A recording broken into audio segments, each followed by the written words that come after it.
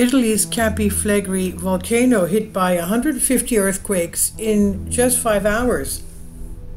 Europe's awakening Campi Flegrei volcano experiencing its biggest seismic swarm in 40 years, with 150 earthquakes rocking the region in southern Italy in the evening of May 20th. Now we know that Vesuvius is there. The wave of 150 earthquakes rocked the Campi Flegrei volcano near Naples last week, the biggest swarm in 4 decades. The seismic swarm began May 20th, just before 8 p.m. local time, which included a magnitude 4.4 earthquake. I didn't make a video of that time. And at a depth of 1.6 miles or 2.5 kilometers below the surface, experts wrote in a statement, the swarm lasted about 5 hours. It sparked panic amongst residents, of course, in the nearby towns, but there were no reported injuries.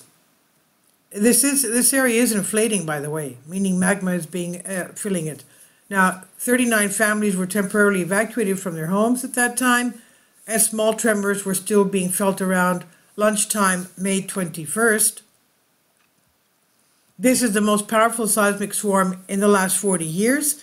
Mario Antonio De Vito, volcanologist, director of Italy's National Institute of Geophysics and Volcanology, Vesuvius Observatory, told the news channel, Campi Flegrei is Europe's largest active caldera. It's a supervolcano, as we know, and the volcano is showing signs it could be creeping towards an eruption.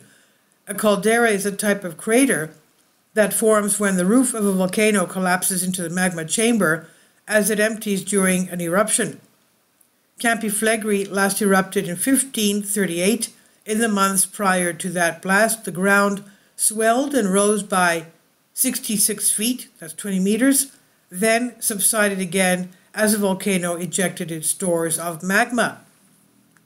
The ground beneath Pozzuoli, a town located near the center of this caldera, had been rising for the past 20 years.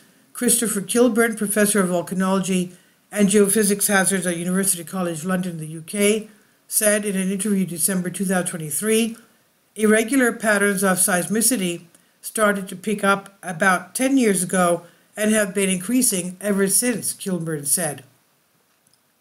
Similar patterns of swelling and seismic activity, known as baryseismic crises, occurred in the 1970s and 80s.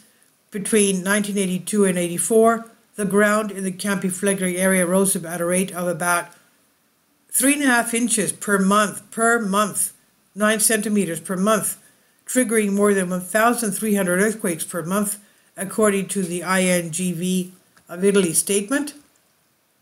Most of them were too small to be felt, but they started to get larger ones, which the population could feel and raise the alarm, Kilburn said, and then everything stopped. The ground did not subside back to pre-crisis levels in the 1970s and 80s, meaning every bit of uplift stretches Earth's crust further.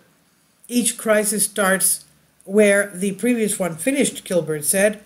The ground is currently lifting at a rate of almost an inch per month, 2 centimeters per month, according to the statement, and there has been no change in this rate since last week's seismic swarm.